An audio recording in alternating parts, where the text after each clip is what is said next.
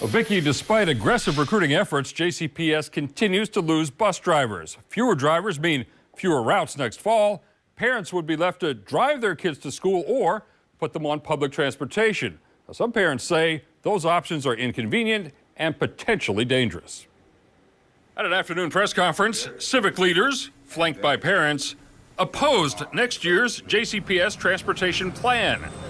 Among the options to deal with a shortage of bus drivers, eliminating transportation for all students who attend magnet and traditional schools. We believe such a plan will lead to further segregation of schools in West Louisville and deny opportunities for high-quality education to Black, brown, and poor students who cannot afford private transportation.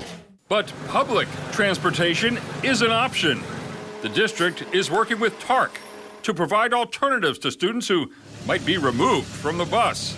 Parents like Jordan Hearn say putting kids on city buses could be dangerous. Having to ride the TARC, she would have to cross the Greyhound bus station. And I feel like there's just all different type of people that are in that community. I can see students not even going to school if their parents cannot take them or pick them up because it's not safe. It's not safe everywhere.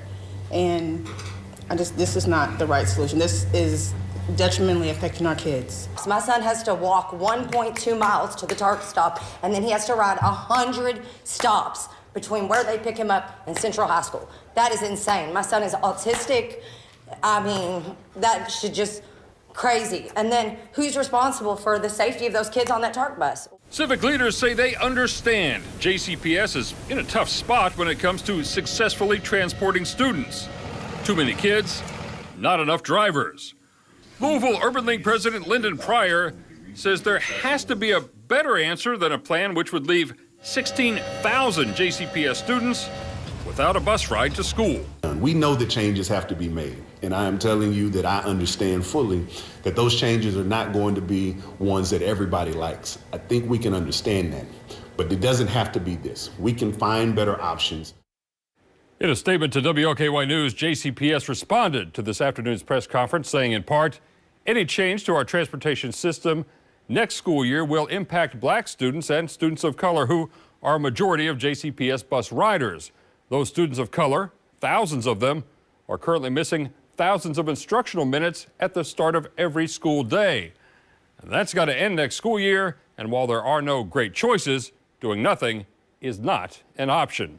The district board is scheduled to meet tomorrow night to possibly approve a transportation plan for next year. Reporting live in the studio, Randall Cam, WLKY News.